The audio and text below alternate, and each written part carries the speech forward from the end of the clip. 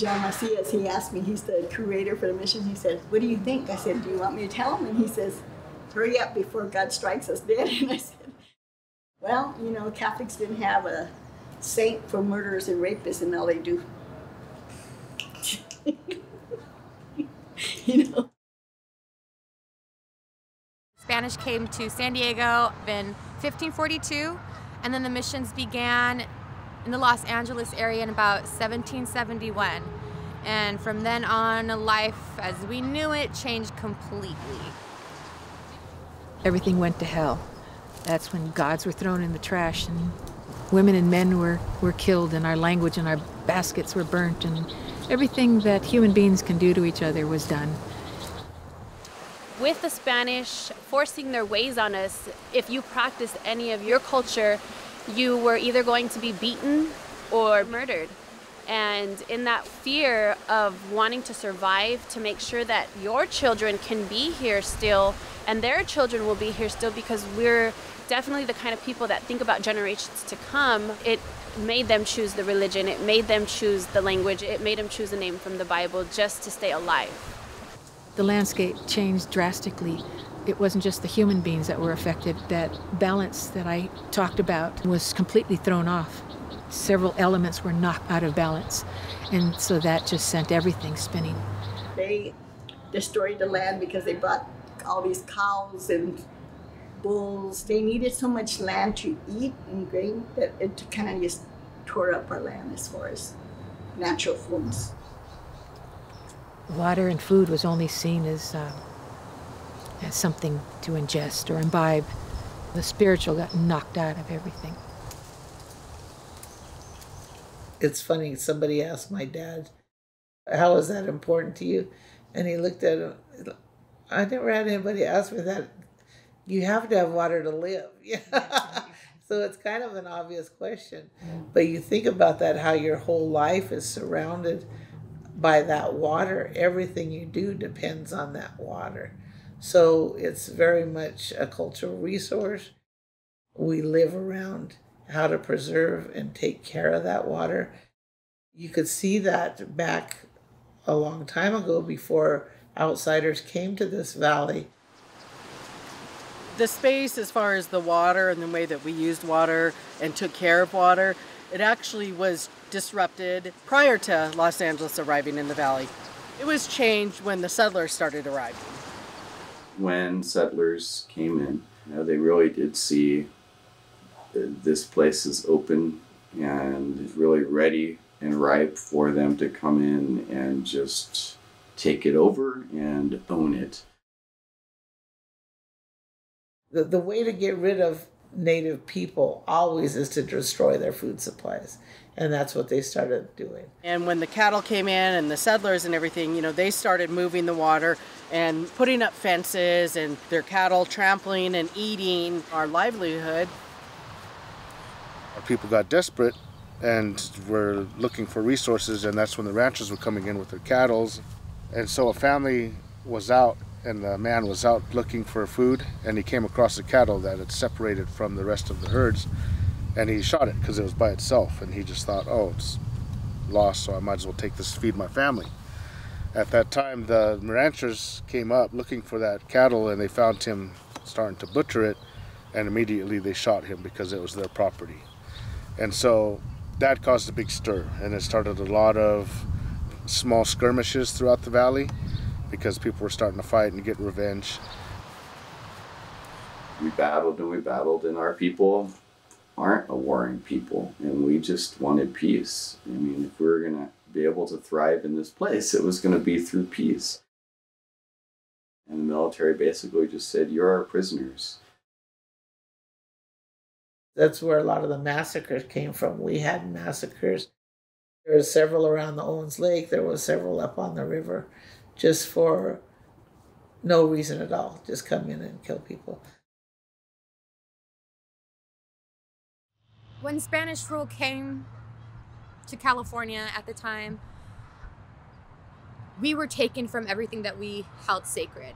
And that means the water. That means we didn't have the free right to just go down to the river and pray or collect the water as we did or irrigate it into our needs. It was usually meant for labor. We had to go down to the water and now use the water to help the mission system, the forced labor, and that also required water. So the relationship changed.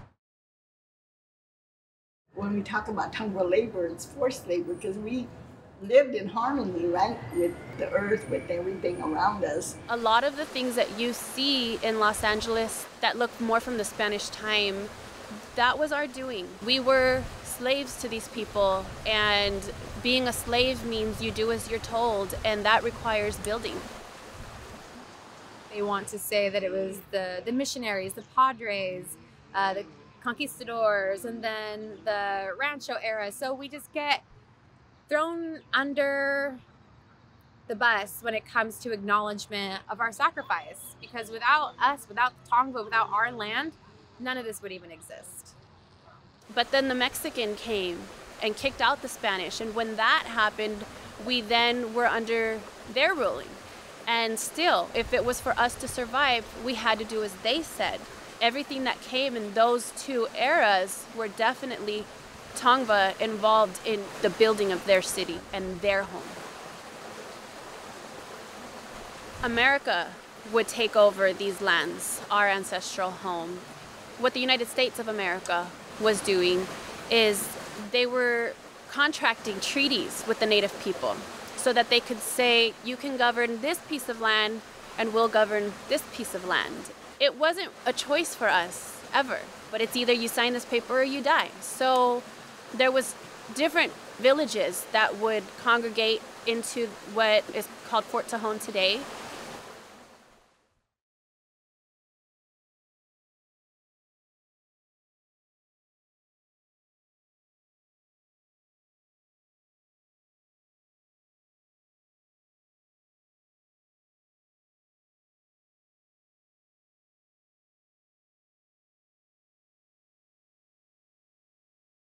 And at that point, they took us and they removed us. And it was in the heat of July, the hottest month of the year. Children, elders were all marched across the landscape and down into an area just south of Bakersfield.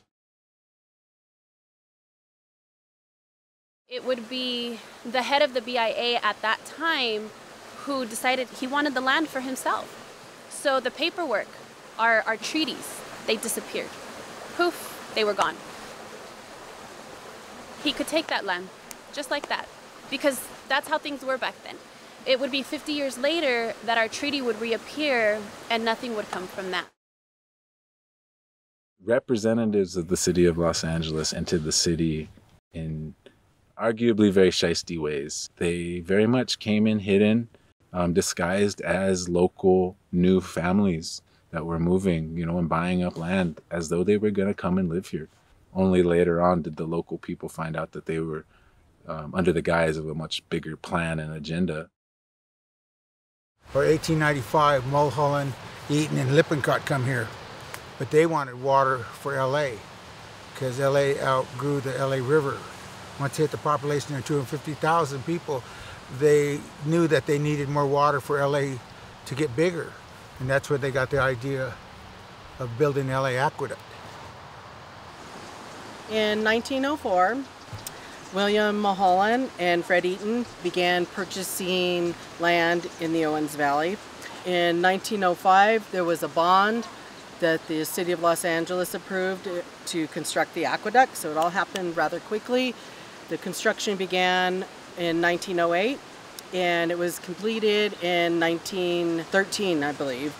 And then during that same time period, in 1912, President Taft set aside over 67,000 acres for possible reservation for the Indians. Lands that were set aside for us were higher up on the fan and really were key places for moving water, which is why they really wanted those lands for Los Angeles to be able to control.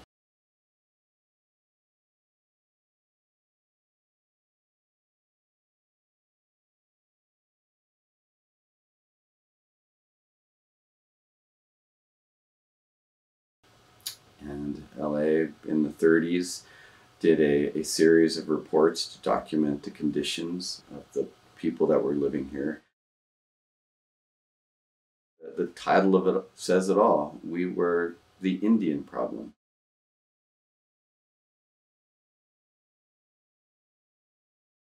Those sentences are very derogatory and belittled us and made it look like we're just poor, pitiful people.